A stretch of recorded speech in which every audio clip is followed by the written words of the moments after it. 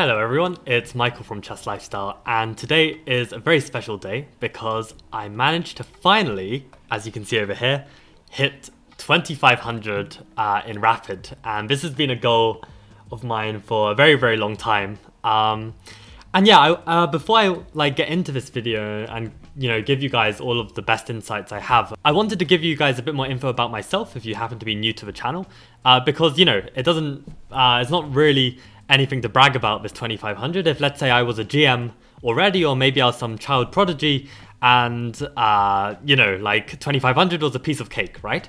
So basically I am a 1900 to 2000, my peak was 2000 FIDE rated player. I've been playing since the age of 10, I guess, and I probably played the most in my life between the ages of 14 and 15. But I've basically been playing chess the past, I'm 25 now, so I've been playing chess the past 15 years. And yeah, I mean, I guess I thought one day I would be at this hitting 2500 online kind of level. And I guess today's the day, right? So I wanted to share with you all of the insights I have about it.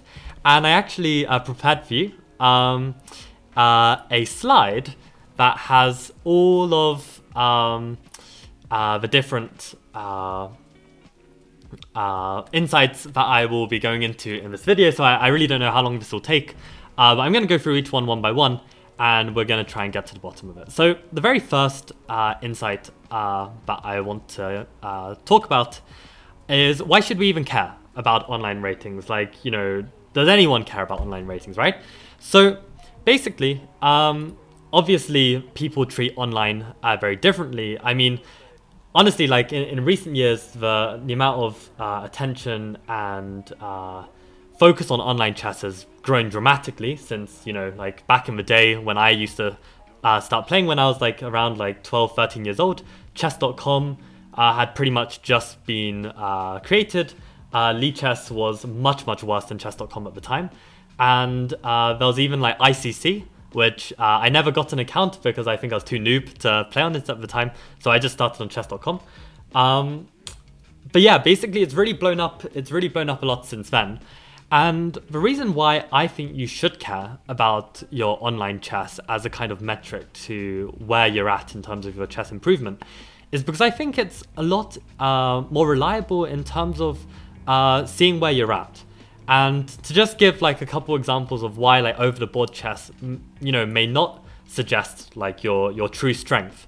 Well, firstly, you don't have free reign to play as much as you want. You're limited by the number of opportunities you get and whether you can fork out some money and play in some open tournament somewhere. So you've got some physical limitations. And secondly, also when it comes to actually playing your opponents, your performances can fluctuate a lot. So this was actually 2 tournaments I played in 2023. And as you can see, both of them went horrendously. I mean, basically this Bristol tournament was a disaster because my head just wasn't in the game at all, and I wasn't really thinking in a positive chess mindset, and I really didn't care about the chess, and I made some horrific blunders from winning positions. And okay, of course this is all part of chess, and I'm not saying I deserve to win these games or something, but basically I was definitely playing under my true strength. And then in Menorca, I played this tournament where out of my 8 opponents, the 9th round I had to leave because I had to catch a flight, so that's unfortunate. Yeah, I basically played 6 out of 8 underrated juniors, and the 2 adults that I played, I actually became better friends with Azir, if he's watching, so shout out to Azir. But yeah, I managed to score 1.5 against the adults and struggle more against the juniors. So yeah, a very tough tournament, and obviously I took a massive hit, minus 70. But then 2 years before that, when I was definitely a worse player, I gained 40 points in the Bruges Masters, and I beat 1FM 2150, Hannah Goosens, who's the best Belgian female, who's 2120, and I think now she's 2200 something. She was 22 something as well at the time as well.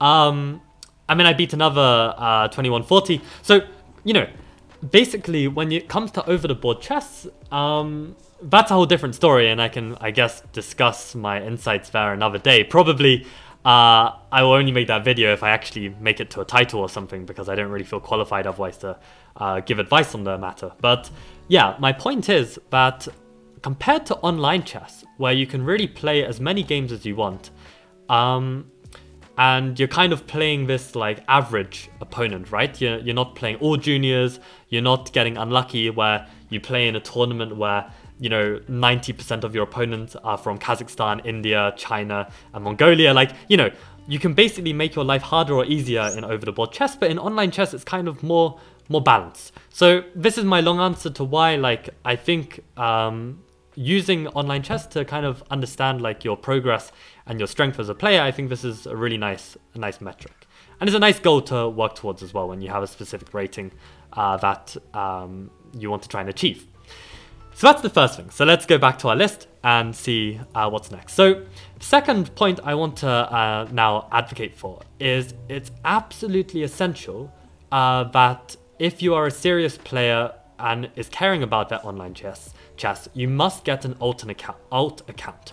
So what I mean by this is, you know what? I'll just share it with you guys, because it's I've got I don't really use this anymore as like serious like prep work or anything anymore. It's a bit outdated, but as you can see, I have this alt account, right? Ponziani Ghost. And basically, as you can see, my ratings on Ponziani Ghost are significantly lower than on my main. And the reason why is because, well, there are two reasons why you might want an alt account. First reason is more for the tournament over the board player, which is having a secret account where you can play your actual preparation and actual openings, where you don't want anyone to find out about what openings you might be playing. This could be a really good reason why you have a secret alt account that no one knows. And the second reason is when you are trying to grind rating and grind progress on your main account, it's very, very useful to be able to play warm-up games and play chess on an alt account where you really don't give a crap about the rating.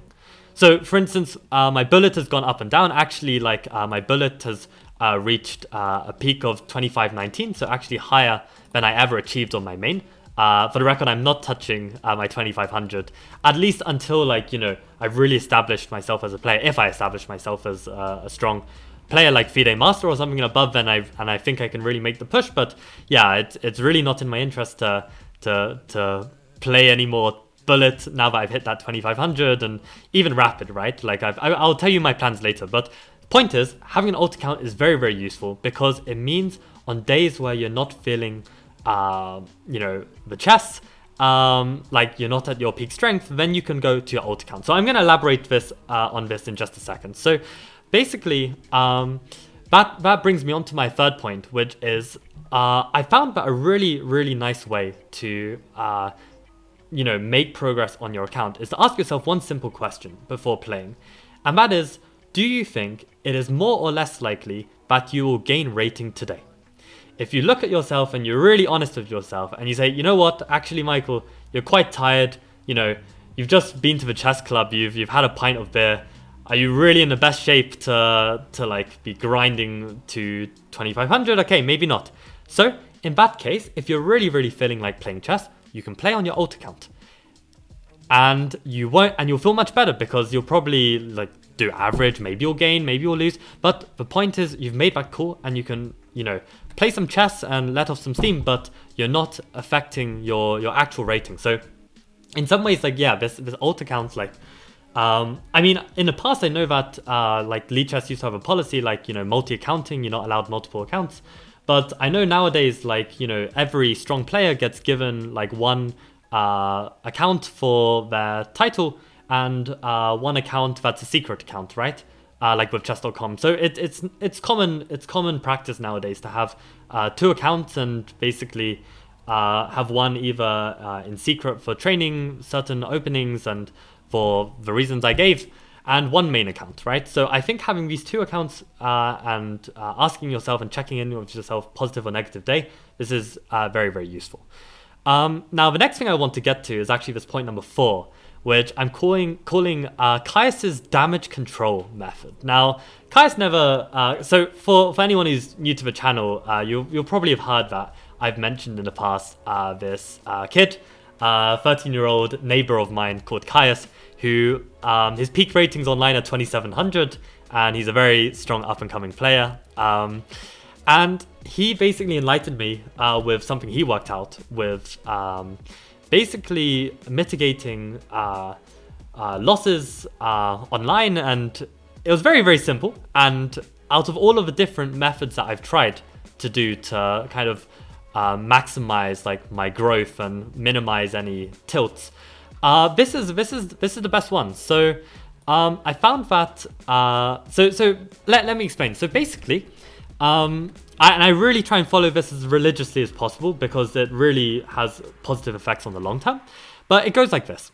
So when you are playing, whatever starting rating you are, let's use this example, right? Let's say I'm a 2430 bullet player and I was caring about improving my bullet rating. When you have this situation, you will play, you're feeling it's a positive day today and you're going to play. And when you gain up to 25 points, you stop. Even if you're on a roll, even if you think you can gain 50, you stop. Because chances are, the reasons for you getting that plus 25, maybe, okay, it's like, you are in really good form this day, but chances are, you probably have a bit of luck. Maybe you happen to play all the opponents that are, like happen to play opening lines that you liked, or maybe there's some disconnections or something, and somehow, one way or another, you've gotten to this plus 25. And I think in reality, the chances of you dropping 25 is as equal as you gaining another 25, and that's why you shouldn't be greedy. You should take the 25 and be happy. So you gain 25 points, you stop. Now on the flip side, if you get minus 25 in a session, so let's say I'm starting at 2430 and I go down to 2410 or 15, right? Like whatever, 32 minus 25 is 7. Okay, maths is not my strong suit right now. But yeah, basically if you get minus 25, you will stop. If you get like, you lose that final game, you get like minus 27 points or something, you stop.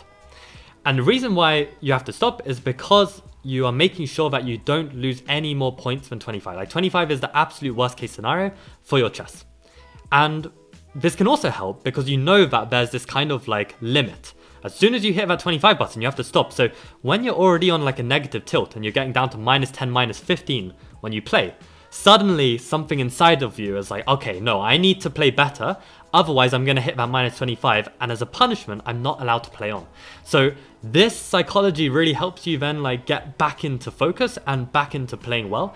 And this is the final point. And this is really, really, really useful. And this is something I struggled with for many, many years, which is if you realize you're having a minus day. So let's say maybe you won the first one, you lost the next two, you won the next one, you lost the next two. So you're on like minus 10 from your starting point, right?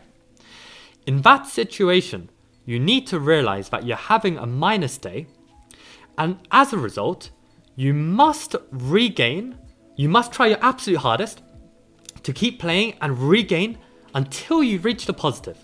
And as soon as you reach the positive, you stop immediately. Whether it's plus 1, plus 2, plus 3, doesn't matter.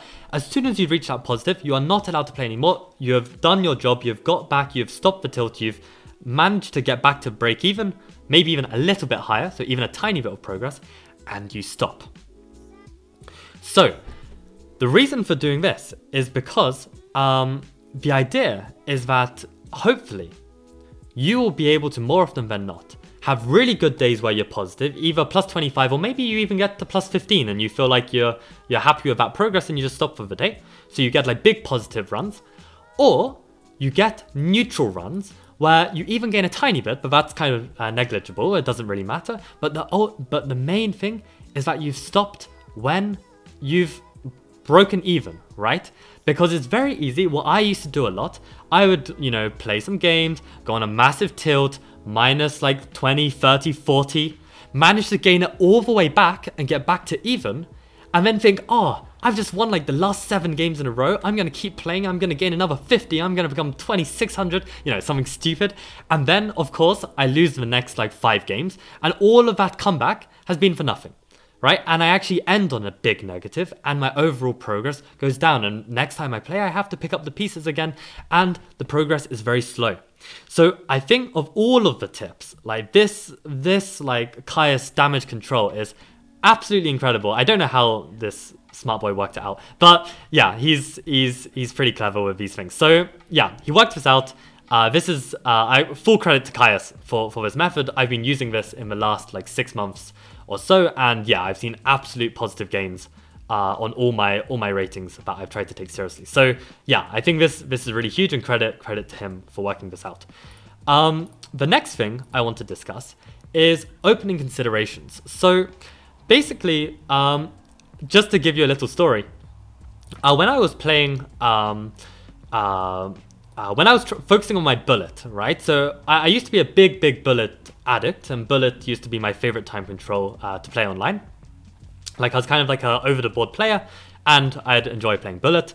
And basically, I managed to reach, back when was this? This was March 2023, so almost a whole year ago. I managed to reach 2500 bullet for the first time.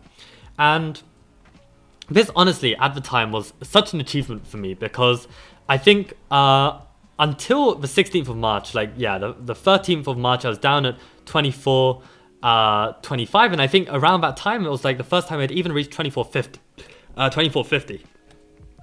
So to get to 2500 and make that final 50 points was just insane. And at the time, like my openings, I was playing like Sicilian a lot, and my bullet games I was playing Sicilian. Now to play bullet Sicilian is like so hard, because you know you're having to think so much about the opening, because you know Sicilian's such a sharp opening, one wrong move and you're suddenly lost. So you can't really play on automatic at all.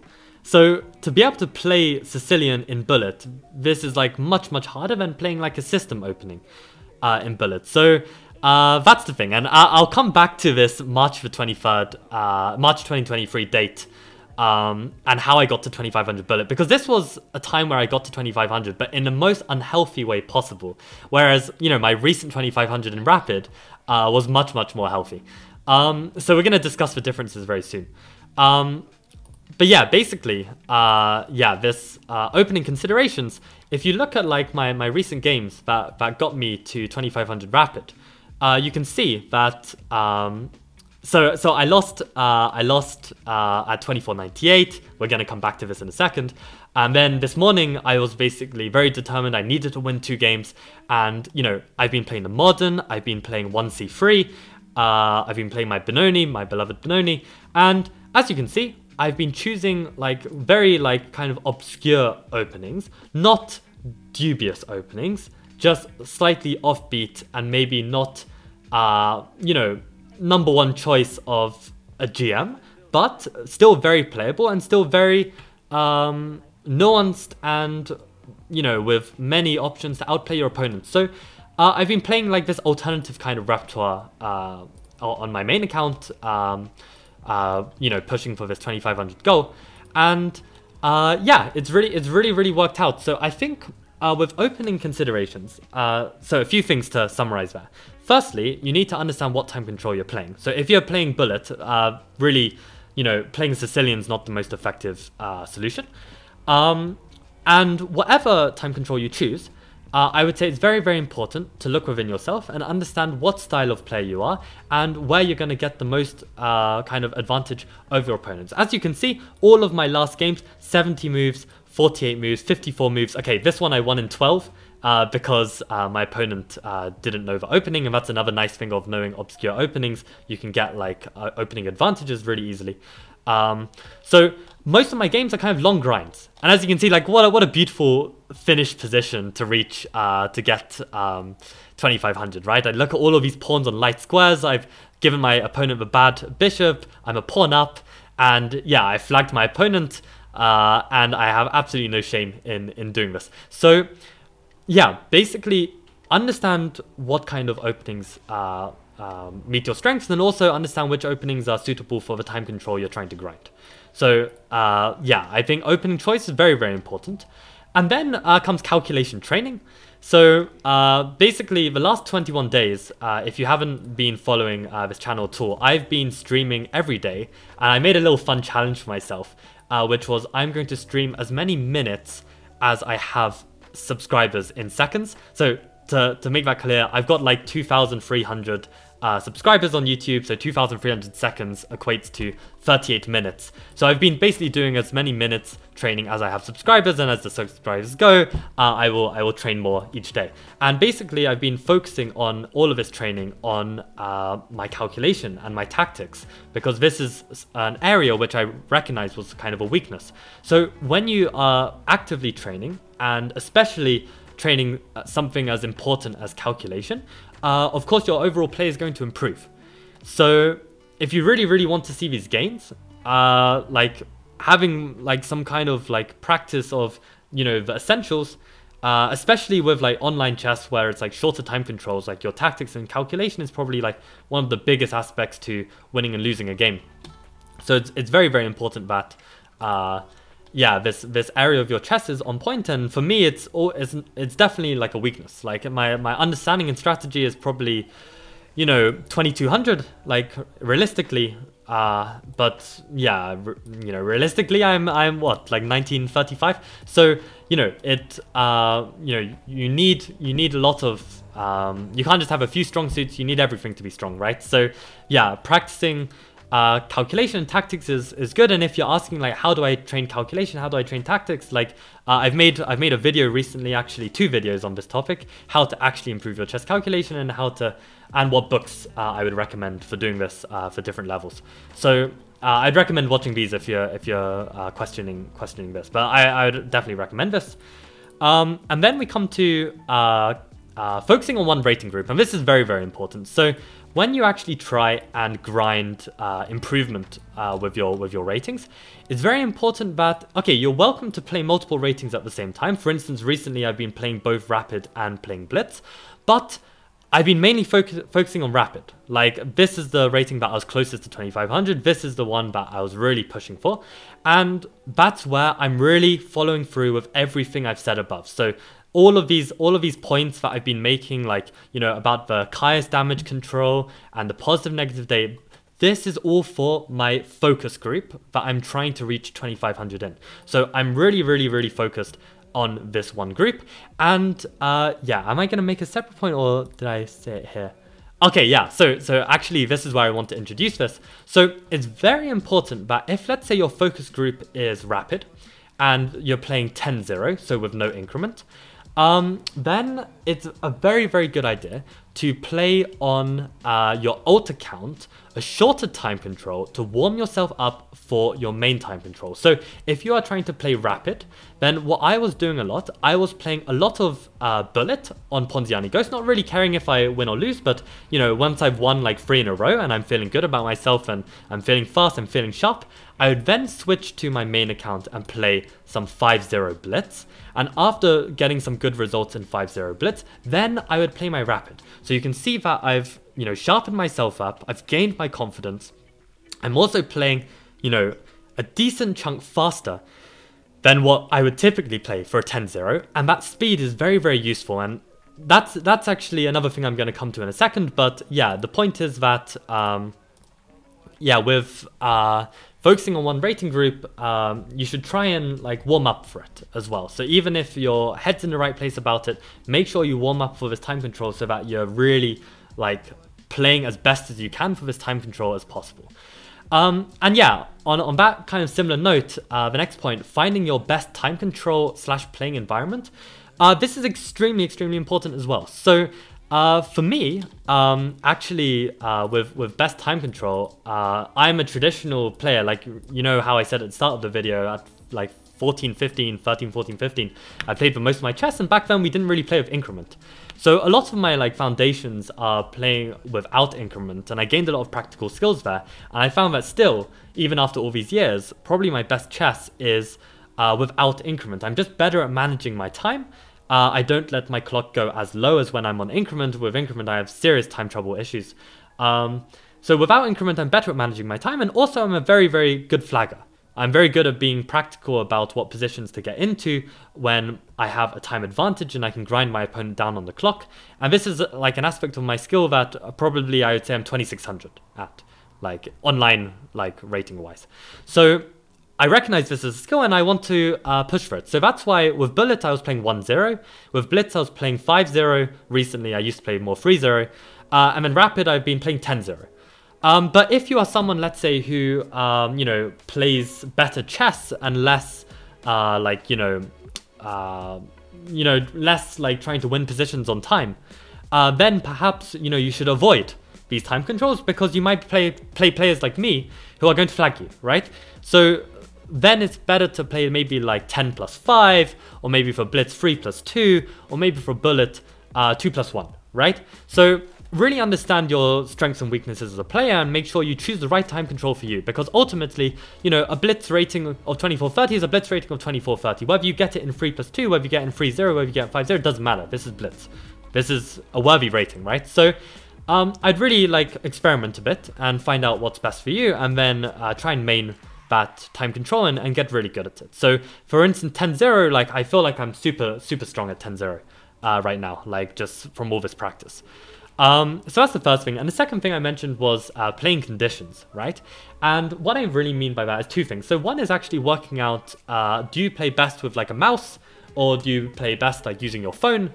And actually I found for me, there were times when I think like maybe in like 2022 or 2023, like I would have some like peaks in like in rating, and often these peaks were coming from when I was playing on my phone. And it was really surprising because I was like, how am I faster on my phone than on the mouse? And I'm not. But the reason why I was so good on my phone is because the screen is so small on a phone. Like I could kind of see the whole board really easily. And that means I was like not missing tactics as much. It sounds stupid, but I think this was like one of the main reasons. So I was just very good at playing on my phone. But what I found out, like after many years of like understanding, I found that actually I would tilt much harder and much faster playing on my phone than I would playing with a mouse. So even if I had some short-term gains of playing on my phone, overall, long-term, I was much better on my laptop with a mouse. And never touchpad. Like it never was one of these crazy people that got really good with touchpad. I know David Howell was one of these guys who only played exclusively online chess with touchpad. Yeah, I've got a friend who plays like one of crazy good League of Legends player who also like did most of his career on touchpad, which is insane.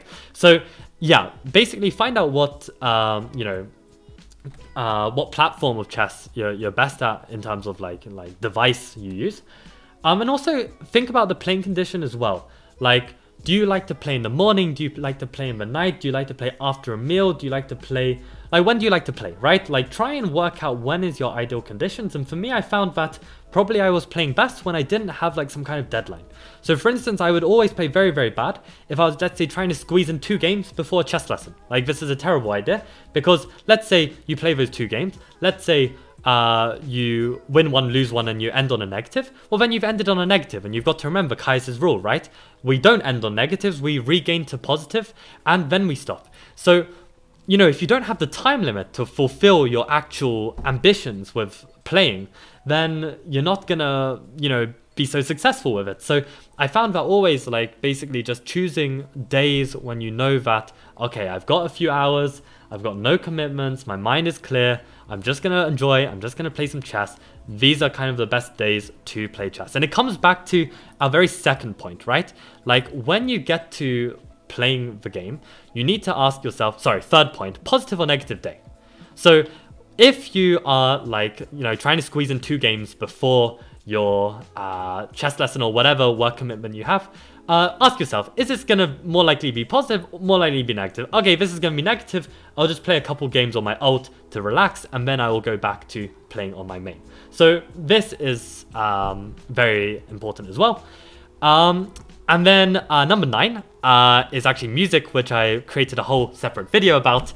But in general, music is very useful in terms of getting you completely in the zone and completely focused. And it's kind of a shame that, you know, you can't listen to music while playing chess, because of course this would be a breach of fair play violations, like, you know, in a real tournament.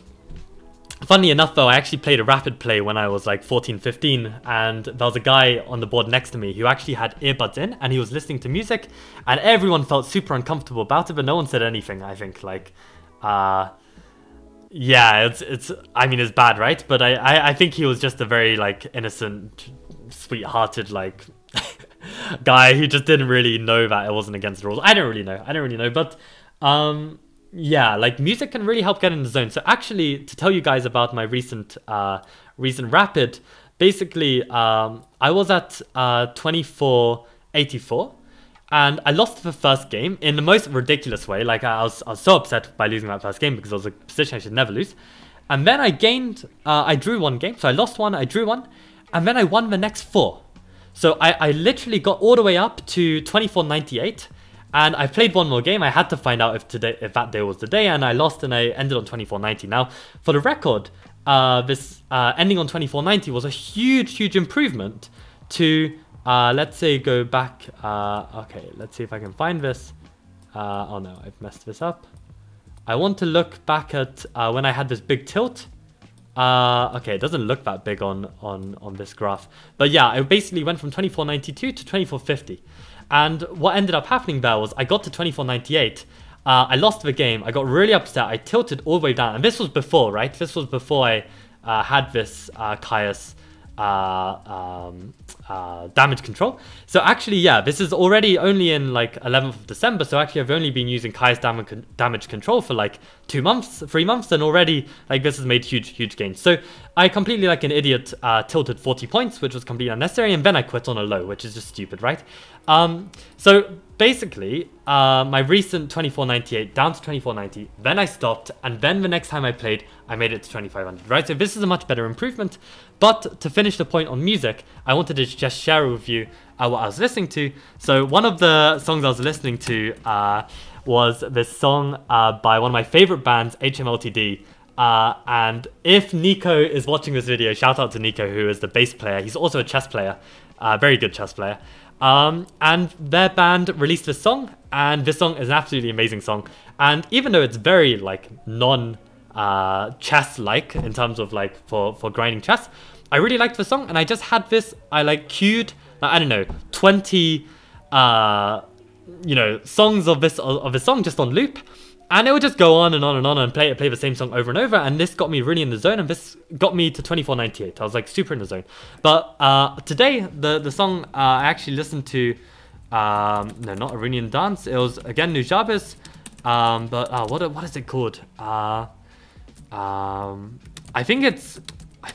Yeah, Child's Attraction, I think is the name. And you should listen to this. It's really sick. Yeah, this sacred rhythm vamp mix. Like, it's a bit slow at the start, so I was constantly playing the song between like 5 minutes and 15 minutes, where it's like super good. And yeah, like this was just the vibe to like get me in the zone, and I won my 2 games today and made it to 2500. So I really have music to thank a lot for this kind of effect it can have on focus, right? And you need to be focused if you want to make these goals. So that brings me then on to my final point. And if you remember earlier in the video, I mentioned how a year ago I reached my first ever 2500 milestone, which was in Bullet. And I want to talk a bit more about that. So basically, I call this final point third time lucky. And basically, you can see back here in 2023, I had this day where I had like a couple days where I had absolutely no commitments, like literally none, which is very rare for me.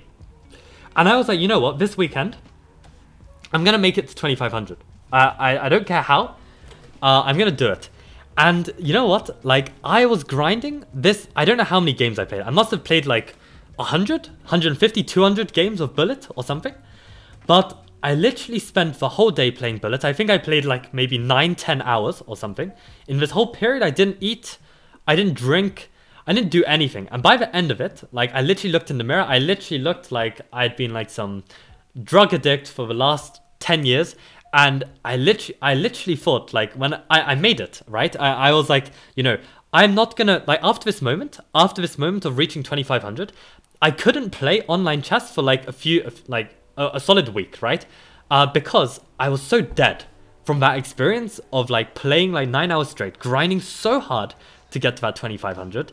I literally went to bed that night thinking I might actually die in my sleep. Like that's literally how like obsessed and how much I grinded to get to that 2500, and I wouldn't recommend it. I wouldn't recommend it. So regarding the third time lucky, I actually during this like I don't know 200 game marathon where I just like really wanted to get to that 2500, I got to like 2497, 2499 twice, right? Before the third time finally reaching 2500.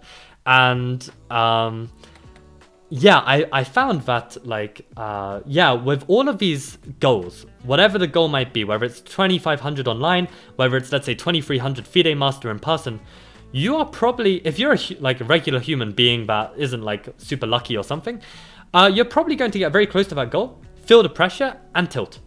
I think it's just very human and very natural. And what I found is that for Bullet, this first time, it took 3 attempts of getting super close to 2500 to finally getting above 2500. And for my Rapid as well, I got to 2498 as you saw like 3 months ago, and then I tilted right down, and then yesterday I got up to 2498, or the day before yesterday I got to 2498, and then I tilted down a little bit, and then finally on the third time I made it to 2500. So you basically every time you're like on that final game before reaching your goal, obviously nerves are going to hit you, right? You're going to be a complete wreck in terms of nerves, but every time you practice this like final clutch game, you get slightly better at handling the nerves and dealing with making sure you win that final game. So I think it just does take time as well. Like, you know, like these goals, you'll come very close. You will feel like you are this level already and you won't make it. And it's really about just experience and time and practice of this kind of final clutch moment in order to push you past that threshold.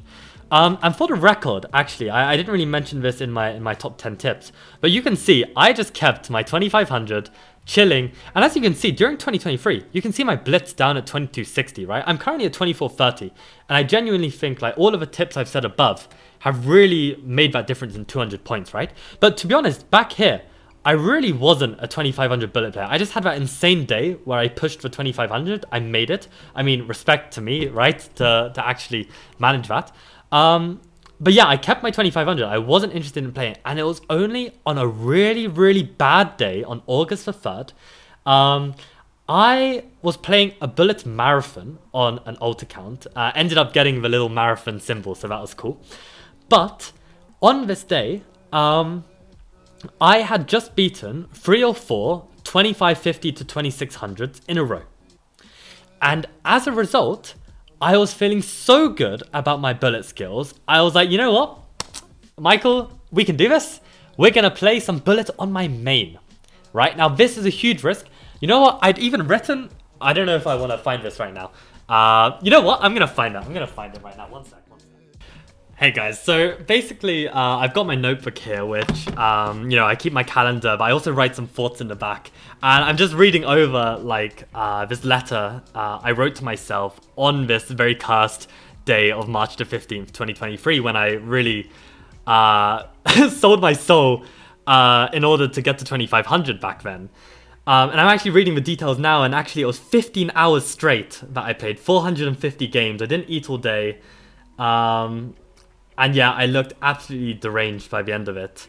And yeah, how I got really close twice, getting to 2497, 2499, and even going all the way back down to 2450, right? So I really didn't have any control over like managing my losses. I just kind of like kept playing until, you know, I can finally stop, right? So yeah, this was actually crazy.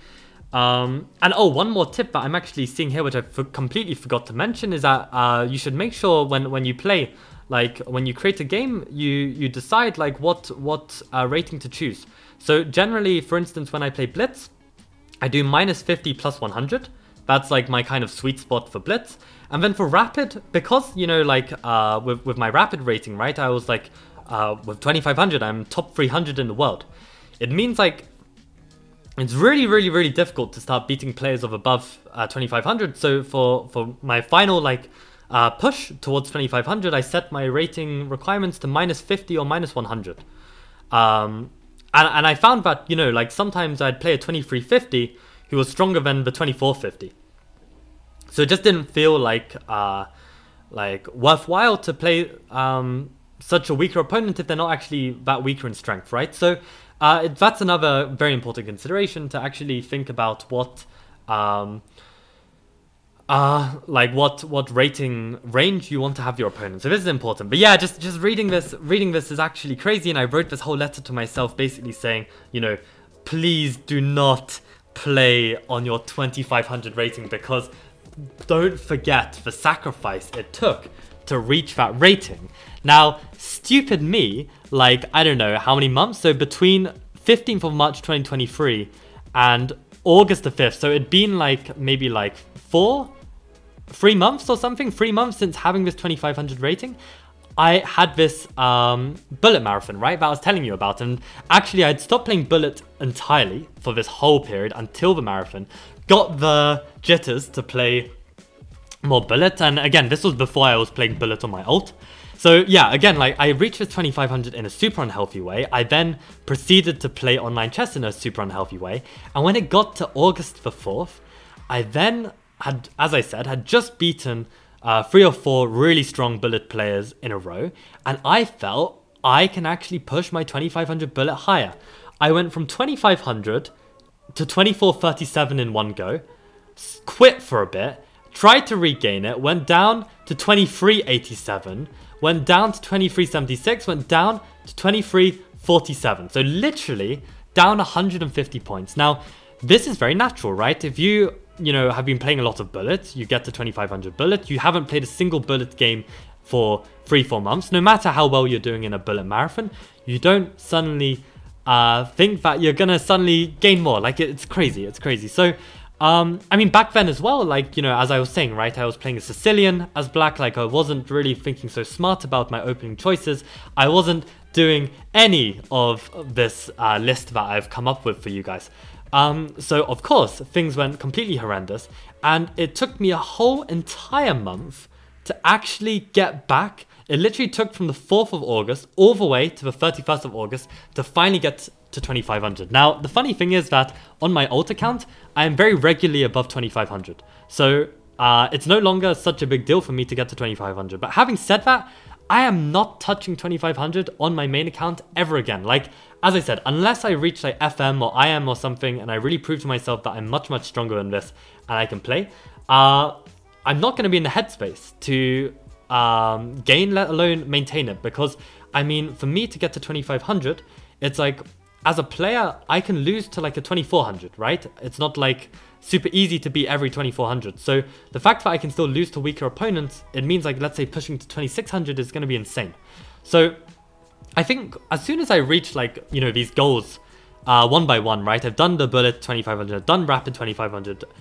Hopefully, if I can manage blitz 2500, I'll probably be in some kind of zen state where I can leave my main account as it is, and then I can really make grinding progress on my ult account, and maybe I can push for 2600 there. But I think, like, I mean, a lot of people, like, in the past have criticized this mindset of mine that, like, you know, you get to a certain rating and you quit. But to me, it's kind of like some timestamp or like achievement at that point in your life where you can go back to your profile and you can be like, hey, you know what? I reached that rating. I'm super proud of that. You know, when I first played chess.com, like back as a 12, 13-year-old, back like, I don't know, 10 years ago, like, I remember the joy I got from reaching 2000 for the first time. And for so many years, like, I don't know, last 5 years, I've been like really trying to get to this 2500 rating in online chess. Like, obviously not playing every day, and obviously there'll be periods where I haven't touched it in 6 months or whatever. Like, you know, it's not been like obsessive, but in general, this rating was always kind of like a big deal to me, as like, you know, if you can get to this rating, you are an established online chess player. So yeah, like, I think I do have plans to like kind of just leave it. I'm not gonna push this rapid rating to 2600, say. But I will definitely do it on my alt account, and yeah, then I'd also be looking to like probably like try some chess.com if I can handle the interface, but I hate it so much. It's actually unbelievable how chess.com back in like 2012, 2013 is probably still similar in terms of its like standard and interface compared to now, whereas like Lichess has just improved like a billion-fold. Like it's unbelievable how much Lichess has come along in the same time that chess.com has gone nowhere.